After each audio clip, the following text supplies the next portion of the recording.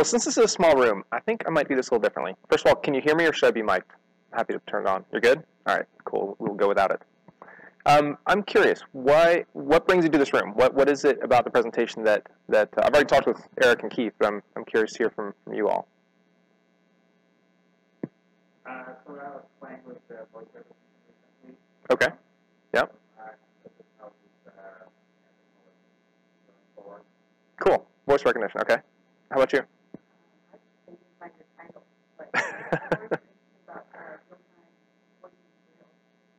Real-time voice and Rails?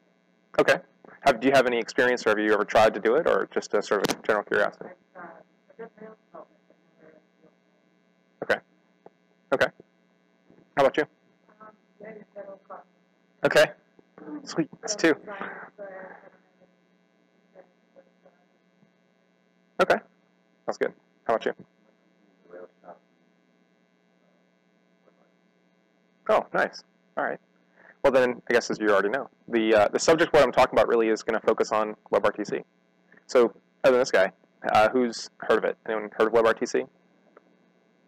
Sort of? Yeah, I know you did. Okay.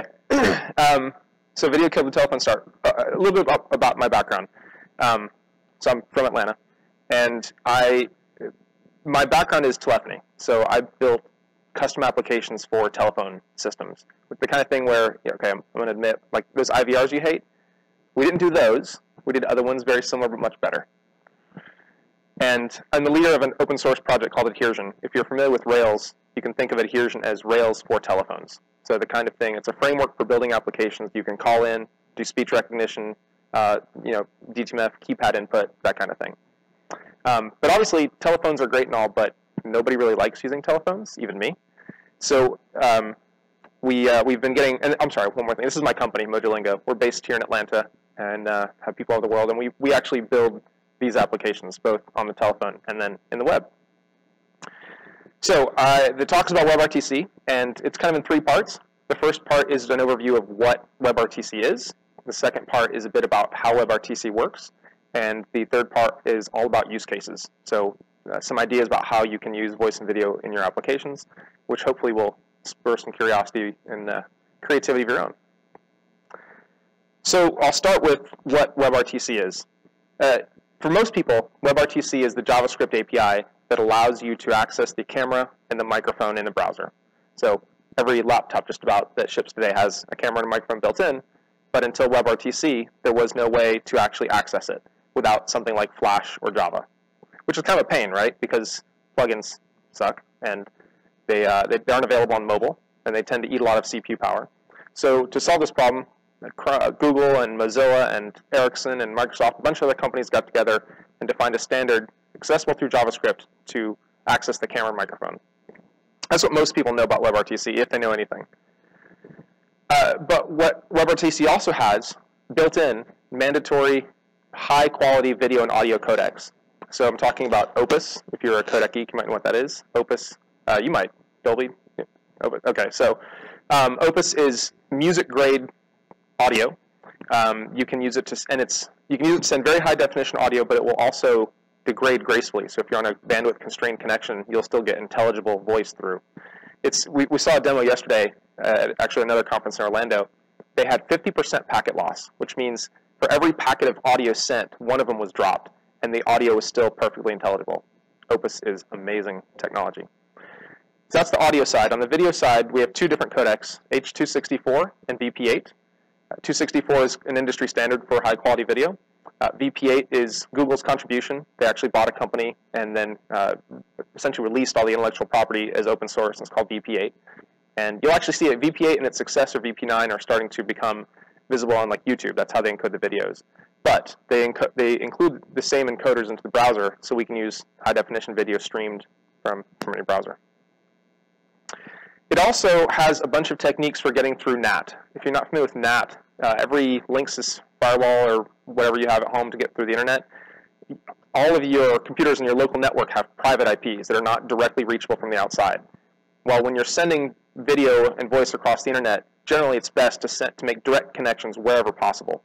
So if I'm in Atlanta and you're in Connecticut, we don't want to go through a server in San Francisco to have our conversation, because what will happen is we'll add all of that delay going back to San Francisco and back. And it just makes the conversation more awkward. So WebRTC tries to make everything peer-to-peer, but the problem is now you've got firewalls.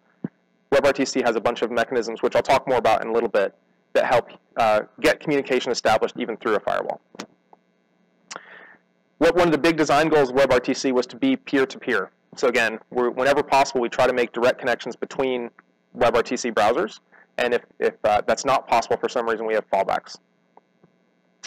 Another thing that's often overlooked is a data channel. So once we have a connection between browsers, we can actually use, not just send voice and video, but arbitrary data. It could be JSON, it could be image data, it could be text, chat, it could be anything. And this is actually one of the interesting applications in the IoT and M2M space, is WebRTC is being used as a transport for getting data from devices to other clients. The last thing I want to say about what WebRTC is, it is primarily a tool for developers. It's not something that most people will, you can't buy it, you can't install it. It's a JavaScript API, right? So for most people who interact with it, it will be because someone has taken it and built something with it. And so you might not even realize you're using WebRTC, right? If you use Google Hangouts, you've used WebRTC. So it tends to kind of be one layer beneath the surface. I'll also talk about what WebRTC is not. So as I mentioned, it is not a polished end-user ready product. You can't go buy a WebRTC phone, right? It's just a piece that's added. It's also not the same thing to every application. I kind of talked about M2M and IoT. There are interesting applications of the technologies or parts of the technologies of WebRTC that have nothing to do with video conferencing. So I talked about being able to send data across devices. There's actually a content delivery network and a peer-to-peer file sharing service built using the networking parts of WebRTC. And then I've even seen some interesting applications that use just the camera without sending the video anywhere, use just the camera in the browser, and then do things like use JavaScript to put overlays on the video or to make you look like a cartoon or whatever the case may be. So there's a bunch of little building blocks you can use for other stuff. Another thing I'll mention is, and this kind of comes from my telephony side, but it's not required to interoperate with anything else. It's entirely possible that you'll have a WebRTC application that is in a silo on this site, and that's totally fine. There may be other WebRTC applications where, say, I'm on Facebook and I want to talk to somebody on Twitter. As long as Facebook and Twitter have a way to communicate, we can set up the call. But that's not really required. There are some use cases for that, and there are ways to solve that, but it's not necessary. And the last thing I should mention about WebRTC is it's not actually finished. It's a draft specification. It's very close to 1.0. We expect that to go this year. And it's already stable, has been stable for a long time in Firefox and in Chrome. But it is, so basically, don't sweat it. This is a, just to kind of underscore that point just a little bit, this is a chart by an industry analyst called Dean Bubley. And besides using kind of boring colors, he has projected that we are right about 3.5 billion WebRTC-enabled devices on the planet today. So again, that's Chrome and Firefox primarily, but it's also every recent Android device, as well as a number of other devices that have it built in or applications that have it. And it's expected to reach 6.5 billion by 2019. So there's a very large audience already available, which is why I say don't worry too much about it. And I do have to kind of treat the elephant in the room, which is that Internet Explorer and Safari don't support WebRTC yet, but that's a temporary thing. First of all, Internet Explorer in particular already has implemented some of the building blocks. It's just not available in a released version yet. And Apple, who's notoriously quiet about what they want to do, hasn't said much, but one of their developers has been committing code to Safari's open source components that hint WebRTC is coming. In the short term, though, there is a plugin that you can get from a company called Temesis, and it will enable both Internet Explorer and Safari to have WebRTC support. And it's fully standards compliant, so you don't have to port the code or anything. The plugin is free for private use, and there's a license for commercial use. But it's a good option if you are forced to support those browsers. All right, so that's what it is and isn't. I want to talk about how it works. And I'll talk first about this communication topology. So as I mentioned, my background is telephones. And this is kind of the model that most of us are used to when we think about communicating. So Alice on one end, she's a subscriber of AT&T. If she wants to call Bob, she types in Bob's phone number. That signal goes to AT&T. AT&T looks in its master database and says, well, that number resides on Verizon. and sends the call to Verizon. Verizon says, oh, I know that subscriber. His phone is sitting over here, and delivers the call. This is, I was talking earlier about interop. This is an example of a federated architecture, different service providers providing service. You can do this with WebRTC, but most people don't. And it's called the trapezoid for what's hopefully obvious reasons. Another one that we're familiar with is called the triangle. So Skype is a good example of this. Now, in this case, we only have one central authority that manages Skype usernames. And then we have Alice and Bob who are each using their Skype client. When they want to make a call, they simply connect to that username, and it goes the signaling, which is the, hey, I want to make a call, and the media, which is the actual audio or video. All of that goes through Skype. So it's sort of like a two-legged triangle. WebRTC, I like to call it a more perfect triangle, because again, the idea is that you send your signaling in through a central server. Basically, it allows people to locate each other. But ultimately, the intent is for the media to pass directly between the browsers. And this is really great because if, for example, you're stuck behind a firewall, you might just have HTTP to set up your session, right? That goes pretty easily through firewalls. Media often doesn't, especially if you're on a slow link. Well, the nice thing is the application might be out on the public internet, but your video and audio never leave your local network. So no matter how congested your internet link might be, you can still enjoy a high quality conversation. It's pretty cool. All right. I also want to talk about sort of some of the pieces, what it looks like if you deploy a WebRTC application. So we'll start with a couple of users. We've got a Firefox user and I think that's a Samsung Edge, I think.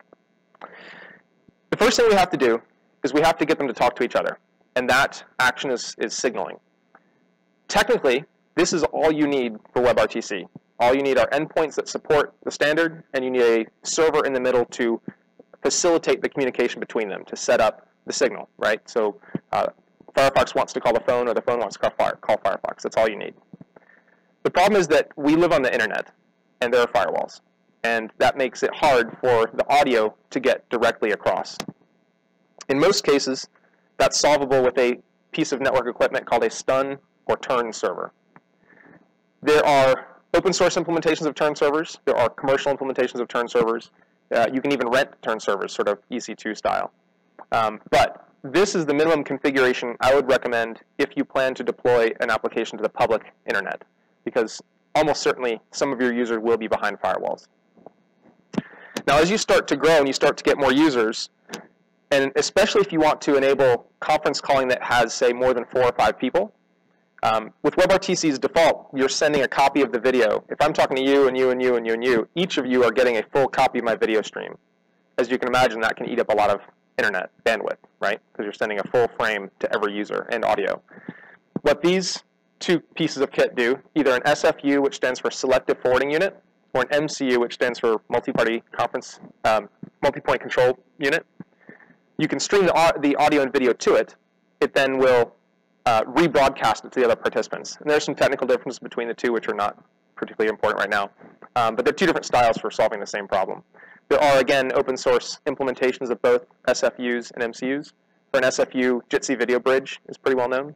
For MCU, you can use something like FreeSwitch or Corrento Media Server will do it. And the last piece is a media server. So WebRTC being essentially client-side technology, it doesn't make it very easy to do recording or to, say, inject recording. You know, if you want to play a recorded file to a WebRTC listener, or if you want to play video to him, you need something like a media server. Again, for open source implementations, you can use something like Asterisk or FreeSwitch, and there are commercial ones as well. Many, many, many commercial options. So not every WebRTC deployment looks like this. I realize there's a lot of lines and boxes on the screen. Like I said, the two top things are the most important. That's kind of your minimum internet deployment. If you have more advanced use cases, you might need these things in the bottom. There's also good news, which is that there are lots of commercial services that will kind of bundle those things up for you. So these are just a handful of, I think, the most well-known: Twilio, Respoke, TalkBox, Candy, and even AT&T has a pretty interesting WebRTC program. Now, these vary in their capabilities. In particular, AT&T or Twilio are interesting because not only do they facilitate browser-to-browser communication, they'll also gateway the traffic, so you can actually make phone calls from your browser, which can be interesting. There are a lot of call center use cases for that. Personally, I think that taking a really nice piece of technology like a mobile phone or a browser and making it a telephone is a bad idea, but there are people who need to do it for various reasons. But these other ones, they add the recording, they add a bunch of other things as well. All right, I've kind of hinted at signaling. I want to talk a little bit more about what that looks like. So the first thing to say about it is it can be anything you like. Kind of the most common signaling you get is a very simple web service. And it can be as simple as I want to post my offer, which contains my invitation to have a WebRTC session, to a web server. That web server can sit there and be polled, looking for updates, or can use WebSocket to distribute it more real time. Has anyone here heard of SIP? You know what SIP is? Yeah? Okay. So SIP is Session Initiation Protocol, which is a terrible name for what it actually is. This is the standard way of doing voice over IP. It's, if you're doing voice over IP, 99.9% chance you're using SIP to get that done. So WebRTC can be used within existing SIP infrastructure as well if you have that. Another one's XMPP. Does anyone know what that is? Yep, exactly. It used to be known as Jabber. Cisco actually bought the trademark to that name, so now it's XMPP, which is way cooler sounding, right? Extensible Messaging and Presence Protocol. XMPP has a functionality for setting up calls as well, and so you can use those facilities to set up WebRTC calls. And the last one, I kid you not, you can do it with a carrier pigeon. All you have to do is print out the offer on a piece of paper and stick it in a carrier pigeon. He flies down the street or to the next city. The person at the other end types, very carefully, types all that back in. But it will work. You can actually establish a session. And my point, besides making a sort of funny joke, is that the signaling is very simplistic. There's not a lot of magic to it. It's really just getting the coordinating pieces to either end. And you can use any technology you like to do that. So select your signaling based on your application requirements. You know, if you're using one of those companies I mentioned earlier, they will generally take care of the signaling for you. If you happen to be a company that already uses XMPP or SIP, use that. If you're a web developer and want to stick with the tools you know, feel free to use a web server, which is what I just said. There's also the question to federate or not, if there's a need. Most WebRTC applications I've seen don't require much federation, which is to say company A being able to call company B with WebRTC.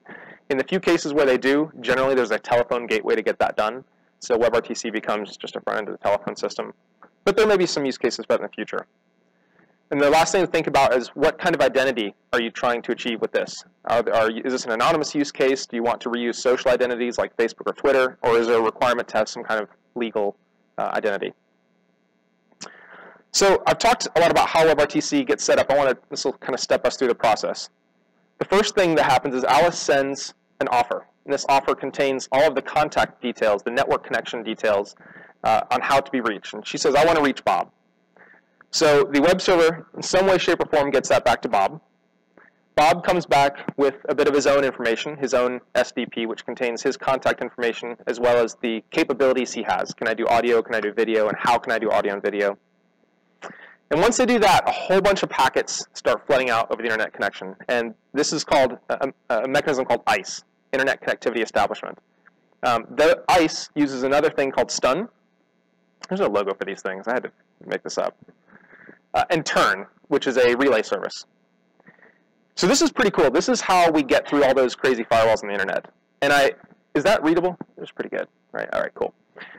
This is what an ICE session looks like. So what you're actually seeing is all of these ones that say host down the left side here, each of those is an IP address directly attached to my computer. Now, my computer's weird because I have two different types of VMware and VirtualBox, and I have VPN connectors and a whole bunch of other stuff, and IPv6.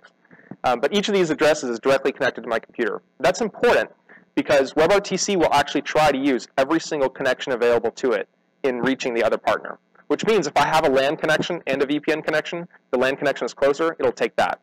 If I have a VPN connection and an internet connection, it'll take the VPN connection if that's closer. It's pretty cool stuff. If that doesn't work for some reason, we have these two fallbacks at the bottom. SRFLX is server reflexive, which means that's the IP address I appear to be on the internet generally. So if we can, we'll just kind of fire packets at each other's firewalls and hope it works, which sometimes it does. And if that doesn't work, the very last fallback is these two relay lines. And this is turn. This is actually a turn server. So what this is saying is I have a server out there who has offered to relay my traffic for me. So if all of these other options don't work, my fallback is I'll send my audio and video to a third party who will turn around and send it to the other guy, and vice versa. And generally speaking, one of these things will work. Yeah? So if you're at home, running this kind of thing, would you expect to see like on an address like 192.168, Yeah. over and over and over and knock out the words over and over? You won't, I mean, hopefully you won't see it because the user doesn't care. Right. But it's like your law would be like, Right. behind your this, behind your, router, and eventually you get to like the return server. Mm-hmm. And so the higher ones work through like internet or something. Yeah, exactly. So you talk about 192.168. These IPs here, 172.20, those are all in the same category of IP addresses. They're called CIDR. They're all in that range. And then these down here, these are actually public IPs. So you're right. When I was doing this, I was actually testing 2 tabs on the same machine. They just went over the same network card. But you've got the right idea.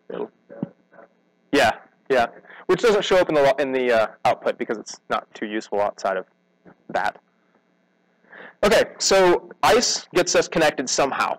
Once it does that, then we move on to the next step, which is to actually start sending the media to each other. Now, the cool thing about this is SRTP, the S stands for secure. Just like HTTPS is secure HTTP, SRTP is secure RTP, or secure media. By default, WebRTC requires endpoints to send encrypted media, which is awesome because we have things like the NSA. And they like to listen in on things, so we stop them. But it also stops other things, anyone listening on your calls, whether it's fraud or whatever. The nice thing is privacy out of the box. All right, so that's technically how it works. I want to move on a little bit to talk about some thoughts for designing WebRTC applications. So I've been building WebRTC applications for about 2.5 years and thinking and talking a lot about it. And I came up with 5 tenets that I feel like are important considerations if you're going to build some kind of communications application. So the first thing is it should be adaptive, which is the property of being able to take advantage of the capabilities of the various devices you may be running on. It should be fluid, which means that if I start on one device and move to another, or if I start with lots of bandwidth and move to less, the application should adjust accordingly. It should be contextual, which is really my favorite point. It should take advantage of the context the user has. If you're at work, your application knows who you are. It knows who your peers are. It knows the work you want to get done. You should add that context to the application. Otherwise, it's just another telephone. It has to be trustworthy, obviously. If users don't trust it, they won't use it. And it should be referenceable. So I'll go a little bit more in detail on each of those 5 things. Adaptive is the property of taking advantage of the capabilities of a device. In this case, we have a woman using Firefox. Firefox, being a modern web browser, pretty much has all of the possibilities available. We have video, audio, input and output, and we have text input. So it's very common to see WebRTC deployed alongside some kind of chat application, right? It just makes sense. If we're talking and I want to send you a link, rather than spell it out, just paste it to you. Much easier. Maybe I'm on an iPad. Now, iPad, I mentioned Safari does not support WebRTC. However, you can get WebRTC SDKs that you can compile into native apps. So native apps can be WebRTC endpoints as well. And they're pretty full-featured. Now, this person is on kind of a feature phone, and they have a couple things available. She has a couple things. She has audio input and output, as you might expect, and some kind of limited text input. But in an adaptive application, if she can call into some kind of conference bridge, she can still participate at an audio level, or maybe see a copy of the chat messages, even if she doesn't have the full participation that the others have. And we got some poor guy stuck on a really old-looking phone. He's pretty much got audio, and that's it. Maybe he's on the road, maybe he's in a spot where there's no data, but at least he can still call in and participate. And then, just as another example, we've got this guy here who has Chrome, and he has audio, but for some reason he has his mic turned off. Maybe he's muted because of background noise, maybe he doesn't want to talk because there's someone sleeping in the room, I don't know. But the application, he can still participate by listening, and maybe even being seen, but then send his responses via text. So that's the quality of being adaptive. Next one is being fluid. So this one's pretty straightforward. You guys have all used Skype, right? Kind of assume that? Okay. So a lot of times in Skype, I start my communication with a text chat. Then I'll click a button and add audio. Then I'll add a couple more people to the conversation. We need more people to discuss the item at hand. Maybe we'll upgrade to video. But at some point, we're going to be done, and nobody wants to stay on video forever. So then we'll downgrade back to chat. And the other thing I really like that Skype does really well is I can switch devices and keep going. When I leave my desk, that same conversation goes with me, and if I want to rejoin through audio or video, I can do that from my mobile phone. So being fluid is a really cool and important design consideration. All right, this is my favorite one, contextual. I have a friend who works with Ericsson and AT&T out in Palo Alto. Jeff, do you know Jeff Hollingworth? Do you really? Oh, cool. All right. So he has a saying, communicating isn't going to be what you'll be doing, it's what you'll be doing while you're doing something else. So it's this idea that today communication is kind of tied to your phone, right? If you think about talking to somebody, if you're communicating with them in real time, you're probably going to reach for your phone or maybe an instant messenger. Whatever it is, it's happening out of the context of what it is you're trying to get done. So the idea that communications becomes a feature and we start to bake it in to these applications we're building, that's pretty cool. So being contextual, you want to think about what information you have about the user and include it in the application. So in the middle of our video chat, I might have a button to add my manager to this call. And knows my manager is because the application understands the structure of my organization. Or maybe it shows me how many sales reps are still out in homes, or how much we've sold so far, or how many callers are waiting to be handled, or just even when the next available appointment is. I'm probably trying to solve one of these problems, and the communications is the way by which I do it. Should be trustworthy. My favorite one is just don't surprise the user. Don't do anything you haven't told them to expect. Don't do anything that will just violate their expectations of your service. Another one that's kind of important, and it's probably obvious, user data stays the property of the user. If there were two people party to that conversation, those two people should have access to it, but others should not. Kind of obvious. This one I think is more nuanced. Help make smart choices where required, but with sane defaults. So a good example of this is Firefox and Chrome remember when you visit websites, they remember which sites you've been to and which ones you've granted access to the camera microphone. So you don't have to re-prompt every time, which would be pretty annoying on an app you use day to day. But if you go to a site you've never been to before, it prompts you again. So that's a good sane default, right? It generally does what the user needs, it expects it to do without burdening them. But also gives them the control over their privacy so they don't feel like they're on a limb. And I'll just touch on identity. I actually have a talk I do all about identity. Identity is an interesting thing because most of us have more than one. We're not just a single phone number. We're not just a single email address. I have at least two, one for my personal life, one for my home life. And identity is often intrinsically tied to communication. Who am I talking to? Who's on the other end? If you assert identity, which is to say if the application purports to be some person, rather than being something kind of arbitrary, like a phone number is a great example. 10 random digits assigned to me when I was old enough to buy a cell phone. That is not a friendly address. But if you assert identity, it should be easy to tell that the person on the other end is who I expect it to be, and it's, maybe it's my Twitter handle, maybe it's my Facebook profile. But just think about how identity ties into the communication you're building. And the last tenet is it should be referenceable. So again, we live in the age of the web, right? We have the ability to make everything shareable. Every interaction we have, if it makes sense to record it, give that recording a URL and be able to share it. So every conversation should have a URL that's permanent and unique. It should represent the latest state of the communication or the request. So what I mean by that is, if I have a conference call, before the call, I generally know who's been invited. I know what time it's scheduled for. If I go to the address at that time, or before that time, I should see this conference call is coming up, here's who's going to be there. While the communication is ongoing, then I should have the tools to interact with the communication. Ideally, WebRTC, I can just join the communication by simply hitting the URL. And then after the communication has occurred, have a reference to it. So maybe it may contain a recording, it may contain a transcription, or even annotations taken during the audio conference associated with it. Especially great if it's searchable and downloadable, because we can generate a lot of really hard-to-find data very quickly this way. And it should be shared, but of course, don't forget to respect the privacy limits that are expected. Yeah. You may not know. What are the laws around recording? You get a call from somebody, and you call something, and this call may be recorded. Yes. I thought that you were supposed to notify someone if recording is going on. And so if you've got a service, it's like, oh, we automatically record all these calls. Is that enough? Somebody used to call somebody else. It seems like it gets It's much easier to record nowadays. It's like weird. It is much easier to record. So I'll repeat the question for the recording, so I forgot they're doing that. The question is, what are the laws around recording, and what does it take to sufficiently advise the user he's being recorded, that kind of thing. So I'm not a lawyer. Yeah, block that. So I strongly suspect this is a case of the laws have not kept up with the technology. I can speak a little bit more to the telephone side because I have some experience with that. In the United States, some states are one-party consent, which means only one party has to say, it's cool if this is being recorded. The other party doesn't even have to know.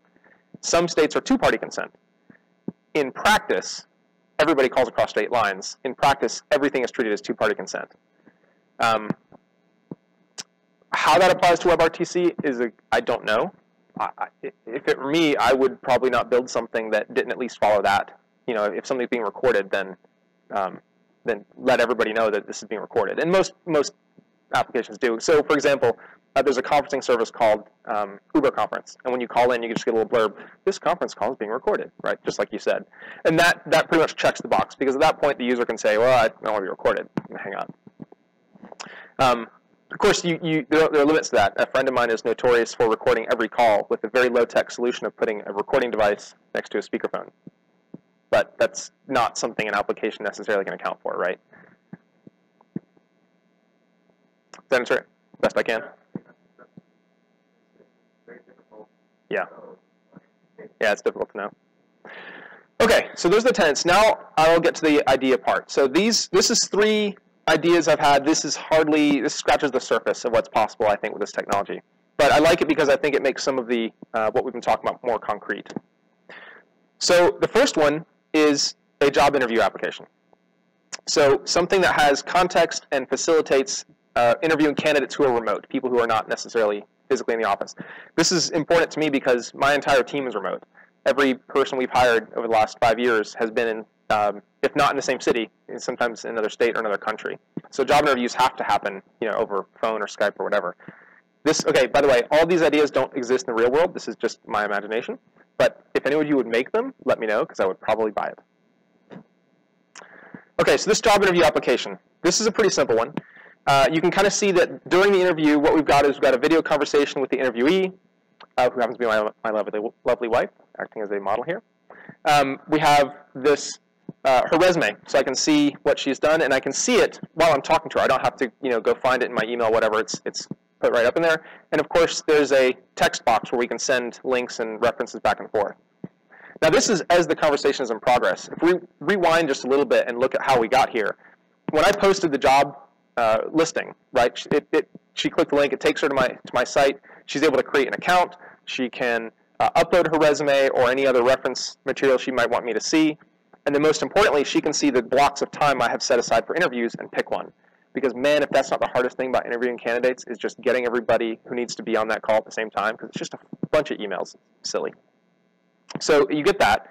And then I didn't put a box in it for it here, but the idea would also be to have notes for me as the interviewer that I can keep track. Because if I do 15 interviews in a day, which is exhausting, I have a lot of notes and it's hard to remember who was who. But if I put it in here, I've got a recording and conversation, I've got the resume, and I've got my notes as well as the chat transcript. So just to kind of recap on that, self-service, the candidate signs up and uploads their own resume, or I can do it on their behalf if that's necessary. Easy scheduling for the time of the interview. Oh, you don't have to exchange phone numbers or Skype names, or kind of go through that dance of, you have Skype, well, I'm not on Skype, I'm on Wire, or what are you on? By the way, I don't do phone interviews anymore because the audio is so terrible. I can't stand it. That's a whole different talk. Contextual interviews. So you get text chat alongside the video conversation. You can see the resume next to the candidate, and then you can track and save the notes of the interview. And then record and share interviewee responses. One of the things that came up sort of recently is my CTO wasn't available to be on an interview, so I had the interview, and I wanted to just send him excerpts from it to get his reaction. But I couldn't really easily do that, right? So it'd be cool to be able to record it and just excerpt from it and say, hey, check him out at minute 3:10 and see what you think. All right, that's the first one. The second one is an incident response app. So before I got into telephony, I was a systems administrator. So I dealt with data centers full of servers that were just always breaking. Servers break. And very often, they would break at inconvenient times of the day. And very often, we would have to get multiple people involved to resolve the issue. So something that would be really cool is to have an incident response app, an app devoted to the purpose of responding to these server outages. So the kind of key parts to this are the voice and video. Obviously, whoever's in the conversation, I can chat with them, and we can text chat and send links, whatever, kind of covered that. But in this case, the context is what else is going on in the network. So we have integrated the monitoring applications. You can kind of see connectivity on the left, you can see bandwidth users in the middle, and then disk and memory on the right. I don't know how many times the server's gone down just because the disk filled up. All the things starting to go down. What's kind of not immediately obvious is that this is an ad hoc team, right? If I'm the first responder and I come in and say server's down and it's a database server, the next person I'm going to grab is the database guy, right? And in my organization, I can look through the list of DBAs and I can grab that person, pull them into the chat. Now, the next thing that happens is DBA says, well, we've got a support contract with Oracle. They need to be involved in this. Now I can email the Oracle rep, the support rep, a link, and that Oracle rep can join this directly. Doesn't have to be part of my organization. We can offer guest credentials. No client to download. He doesn't have to go download the WebEx client to see what we're talking about. He just joins right in. That's pretty cool. So in the incident response, the most important thing is timely and contextual information, which you get the context and you can see the history over time. The other thing you can do is you can adapt for mobile versus desktop. So yeah, we might be in front of our desktops most of the time, but there may be somebody who's on the road and joining in from the phone and can kind of see some of the same information. I really like the group-based communication aspect. So we can inherit from the existing groups in the organization. I can say, click a button and invite all the DBAs, and whoever's available can respond in that regard. Allow ad hoc participants, like I said, the vendor who wants to send some kind of support rep in. And I didn't mention this, I got right past it, but federate with external services. So if you're familiar with GitHub, or you're familiar with New Relic, or other services like this, you know when you push code, you can have a webhook? We'll have that webhook push into the text chat. So as we're chatting and trying to resolve the issue, and some developer is still committing and deploying code, we go, oh, well, it's down because he just deployed bad code. Now that trigger is right in context with the people trying to solve the problem. So there's a lot of opportunity to bring in external context. Obviously, everything should be recorded and logged, mostly because we want to do lessons learned afterward, right? If we start seeing the same problem over and over, how did we solve that? Come back 6 months later.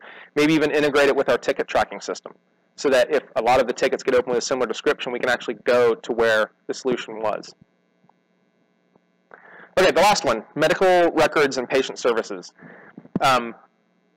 Get this question a lot. We have a lot of inquiries from companies who work in some facet of the medical industry who are very interested in communication and how it can be enabled. And obviously one of the big things they worry about is security and privacy. So when you call your bank or you call your doctor and they ask for your date of birth and your last name, not the most secure method of authentication I can think of. Kind of weak.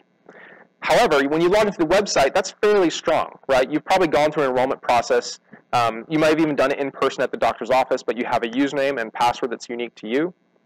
So in this case, I logged in, and I went to my electronic medical record dashboard, and I can see every time I had a visit with the doctor, I can see the notes that the doctor took. I can listen to a recording if he left audio notes for me. And then if I have a question, I can actually click a button right here and talk to an on-call doctor. What's cool about that is I've already gone through the strong authentication process. It's clear that I should be who I say I am. And then the phone actually launches right in the browser and reaches out to the physician on call wherever that person is. So medical device, secure call authentication, I think that's really the key win here. You'll reuse the primary authentication via the website. If you want to and you're really crazy about it, you can use voice biometrics, which is, hello, what's his name, Warner something, my voice is my passport. Can I get the reference? Yeah, sneakers? Verify me? Yeah. Sorry, I'm a geek. All right. Cross-check against call location. So we've got browser, we come from an IP address. Where is this person? If the request is coming from Nigeria, it might not be me unless I'm traveling. You can also use this to automate a lot of things, medical claims for one thing. We have a recording and possibly a transcription of all of the interactions the patient has with the doctor. We can also track the medical advice given to the patient and add it to the patient file. So if I talk to a different on-call doctor in the future, there's very little confusion. I don't have to remember with my non-medical memory what the advice was. And you have relatively easy auditing and service quality assurance. So we can go back over time and look at the kind of recommendations doctors made and actually listen to how they delivered them. Which brings me to the last thing I want to talk about, which is WebRTC and Rails. So I kind of asked this earlier, but who here, Rails developer? Rails developers? 2? And the rest of you? Well, you're a Rails developer, right? 3? Okay. So I'm a Ruby guy. I talked about Adheres and the framework for voice applications. That's a Ruby language framework. We also really like WebRTC, and we really like open source. And we wanted to create something that would make it a lot easier for people to get started with WebRTC purely open source. So we created this thing called Talking Stick. Talking Stick is, so I have a screenshot of it. I really should have told the guys I was screenshotting this. This is just one of our stand-ups. Oh, you're not on there, Keith. Yeah. So Ben's actually living in Brazil right now, and it was really hot where he was. And Brian's in Spain, and Harry's in Colorado. But anyway, we actually use this tool. This is how we do our daily stand-ups with the team. Everybody just comes in, does their little, what did you do yesterday, what are you doing today, what are you doing, are you blocked? And it's really easy to build. So I will show you, this is the repo on GitHub. So it's delivered as a Rails engine. All you have to do is mount it. And it has a couple views you can scaffold in. There's a database migration to keep track of some signals. But it's really pretty simple to install. Now, it's really, I want to emphasize it's a starting point. Like I said, if you're deploying on the internet, you do need some kind of stun or turn server. And if you're interested, I'd be happy to talk more about where you can find those pieces. But it's a relatively small amount of code, so you can kind of see how the pieces fit together. You can see how we implemented HTTP polling. It's built in a Rails app and using kind of least common denominator. You know, I couldn't expect WebSockets to be available, or and I couldn't expect long polling would work if you had multiple nodes, so we just use HTTP polling. But it's all very pluggable. So the signaling layer is actually a single JavaScript file, which you can simply replace with whatever you choose, whether that's XMPP or SIP or whatever else. If you would like, do you have laptops? A couple of you? We have time, so I'm going to do something rather dangerous, and we can try it. And this may or may not work, because it's beta code. But if you want to go to talkingstick.io,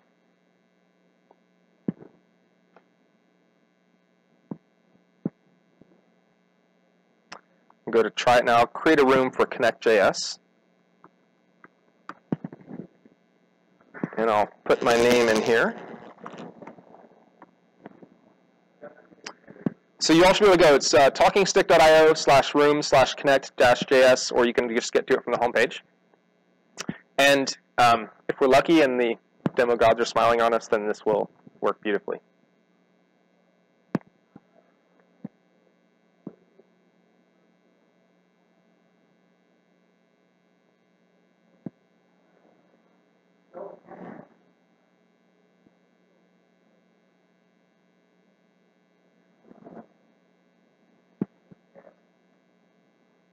Anybody having luck getting in? Internet issues? Yeah. Conference Wi-Fi. Sorry? Oh, okay, yeah. Conference Wi-Fi is the single biggest enemy of successful demos, I'm convinced.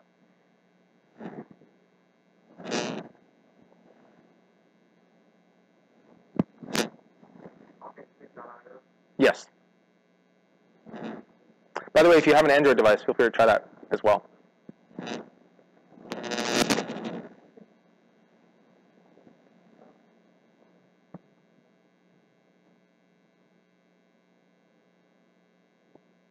One of the times that I found a blog about things like Skype and like they give us this call about their medical billing. Mm-hmm. One of the nice things about the phone, you can up dial that number and always work. Yes. Like, where are like, That's a good question. It's not an easy one to answer. So the statement, I think, is that the nice thing about telephone is you pick it up and it always works, and that's true. You know, technology, as it moves, people take time to upgrade and become compatible. It's never an easy thing. Like I said, the chart I had earlier that showed the number of WebRTC devices available, that speaks partly to it. The fact that IE and Safari don't have it yet is a real factor. I do believe all the indications are that this will be a standard part of browsers in the near future of all browsers, and I'm optimistic that we will reach the point where I don't worry too much about Skype working anymore. I worry about somebody not having Skype, right? With WebRTC, the problem of somebody not having it largely goes away, hopefully. And if the technology is done right, and there's a lot of money, Google has invested quite a bit in making this work, so I'm optimistic. I feel like I think it'll be all right. Hey, we got one. And it works. Oh, your name. Yeah.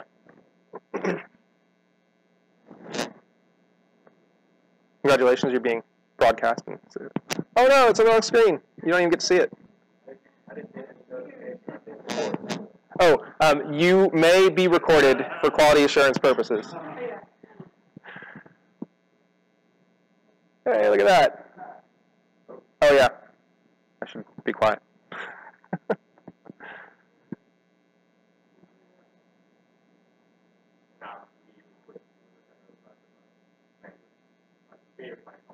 Oh yeah, don't do that. Could be bad. All right, so that's Talking Stick. Feel free to applaud. That was rather impressive, I think. Yes, thank you. Oh no, you're too kind. You're too kind. Please. I'll put the GitHub link up there. .com Mojo Lingo Stick. So this is the engine that you plug in. There are instructions for how to install it down here. The other thing that may be interesting to you is the app you just saw is itself open source. It's called Talking Stick Demo. It's also available under Mojo Lingo. And has the views are a little nicer because it's the actual Rails app rather than just kind of the guts of it. Yeah, so that's it. I'll put these links up real quick. If you want to learn more about WebRTC generally, the WebRTC.org team does a great job with their samples which are on GitHub. And then their website is WebRTC.org. If you want to learn more about voice, specifically with Ruby, check out TalkingStick.io, which you just did, or Adhesion, which is the framework it's more oriented toward telephony, but we're expanding it to do some more WebRTC things as well. And yeah, with that, if you have any questions I haven't answered yet, I would love to take them.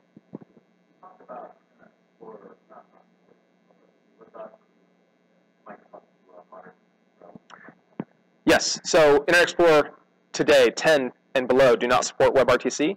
Internet Explorer 11 will support WebRTC. Again, WebRTC has several components. The most common ones are Get User Media and RTC Peer Connection. Those are the names of the JavaScript APIs. I believe it supports both of those today. One kind of wrinkle, you know how Microsoft loves to kind of do its own thing? They're kind of doing their own thing with the right way, though. I'll say this. They're doing it the right way. They're trying to push through what will probably become WebRTC 1.1. And it's called ORTC, but it's really the same thing. It's just an evolution of it. So they are supporting ORTC, but have committed to releasing basically shims that will be backward compatible with 1.0. So yes, but it's not quite there yet. And it would only be in, I think they call it Edge now, whatever their new browser. Yep. Any other questions?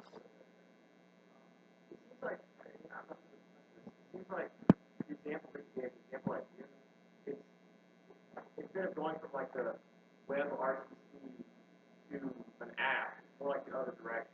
Like you've got this, like you said, you've got this contextual thing going on. And you think like, well, it'd be nice to have the ability to do a voice chat or something like that. Right. So it's like instead of starting from the perspective like I'm going to make a WebRTC app, it's like I've got an app that already has content. And it might be nice to have a voice. Sure.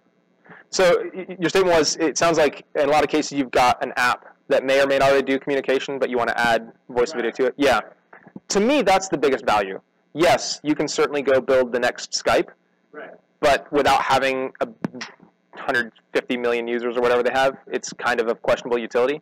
But all of us work on some interesting or important project, and there's probably some aspect of that project that would benefit from communication. The beauty of WebRTC is, being a web technology, it's relatively easy to embed within it. So yeah, I think that a lot of the growth of WebRTC will come from places that don't traditionally think about communication as a feature, because previously it wasn't easy to integrate.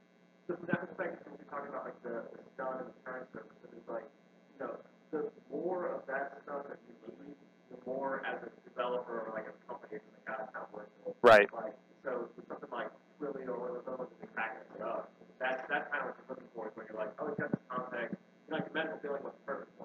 Right. medical dashboard, and you're like 59 you could add chat. Yes. You need to go out and look at Twilio and do that over the course of a week.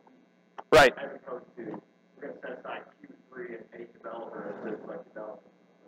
Yeah, that's a good point. So the more infrastructure you have to roll out certainly is a burden to adopting the technology. And you're also right that the vendors who make that easy, like Twilio and Respoke and others, that's a big part of the sell, right? Like, go get your API key, plug it in, here's a bit of JavaScript, done. And that's great, and a lot of apps are being built that way. I reference the other pieces both to explain, but also to let you know that this is very much from the open source. All of these are open standards. If your application grows to a point where it becomes necessary that you deploy your own infrastructure, you can certainly do so, and there are open source implementations that are production ready, well tested to support you.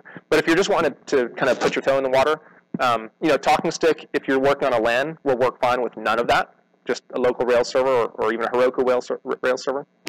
And if you're wanting to do something a bit bigger, then certainly check out any of those, Respoke, Twilio, TalkBox, Candy, AT&T, yeah.